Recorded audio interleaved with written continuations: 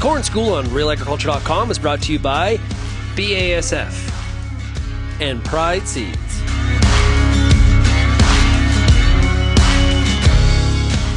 Hi, I'm Amber Bell, and this is Real Agriculture. I'm here today with Aidan Filipchuk, who is a sales agronomist with Pride Seeds, and we're going to be doing a corn school talking about tillers in corn. So welcome, Aidan. It's great to have you. Thanks. It's a pleasure to be here and having you out here. So exactly when do tillers develop in corn, Aidan? So typically we're going to see tillers coming up right around V3 to V6. So that's your 3 to 6 collared leaf stage. We're going to see this usually because there's an excess amount of sunlight hitting those plants in between the rows, and since it's a grass crop, they're going to automatically want to start tillering.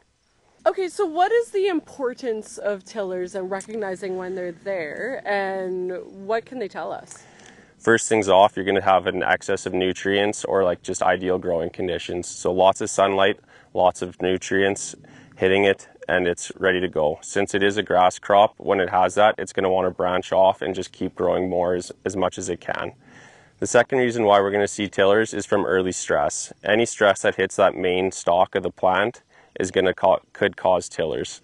We're going to see like wind damage, hail, maybe even insects hitting it, or even if you're just running it over with the sprayer as you're doing your first and second passes. So, and then the third reason why we could see tillers or more tillering is some genetic differences between hybrids. Some hybrids are going to want to throw more tillers and some typically won't want to. So Aidan, are tillers in corn a good thing or a bad thing? Like, I'm out in my field, you know, I notice them out there.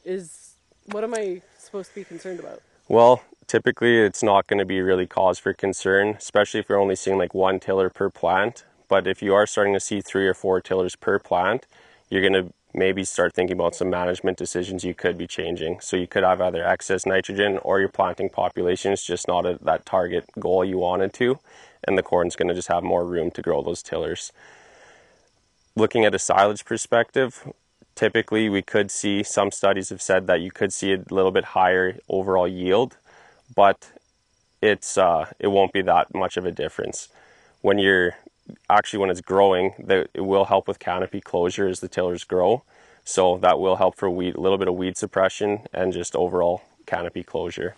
Looking at a grain perspective though, when you do have a lot of tillers, that could affect your ear. So as those nutrients are getting put into those tillers, they might not be able to cannibalize them quick enough to bring them back up into that ear. What would be the first steps to take if you're noticing that out in the field? Well, I think just taking a good walk through your field and seeing which areas do have more tillers or if it's pretty uniform across the whole field, and double checking your planting population. So going out through the field after planting right around V2 to V3 and doing stand counts is pretty important in deciding what your population count should be and if you were off the ball. So do you have any extra words for producers growing corn this season? Any recommendations? Well, I would just say stand count's going to be pretty important if you do see tillers, especially a lot of them. So doing those stand counts, getting into those fields when you're scouting and just measure out 1/1000th of an acre and just count them. See how close you are. See if you did dial in that planter the way you wanted to, and just go from there. Overall, you're not going to see a huge yield difference, whether it's silage or grain, but there could be a little bit differences if you do have multiple tillers per plant. Okay, and what types of management decisions might you need to make depending on what you see out there? Well, looking at your nutrients in your soil before planting and also after, before your next season, is always good. Make sure you have a good amount of nutrients, and then plan your stand count accordingly.